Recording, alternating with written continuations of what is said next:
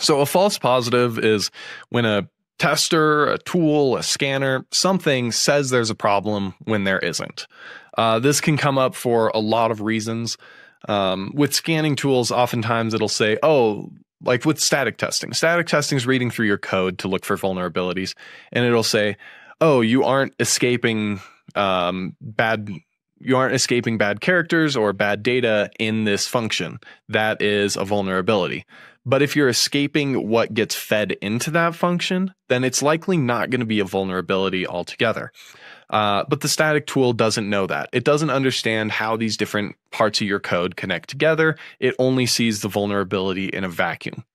So that doesn't mean you have to fix it. That means it's still going to keep showing up in these static tools, but it's something that you can just say, no, we know we have a mitigation for this. So even a lot of static testing tools like Sneak is a very popular one, and that's what we use. You can just flag a problem and say, we know this is fine, this is a false positive, and Sneak will just ignore it in future scans. So it's pretty common to see false positives pop up. Now, this can come in a little bit of a complex situation in the post market, since as you're identifying vulnerabilities, you have to do something about them.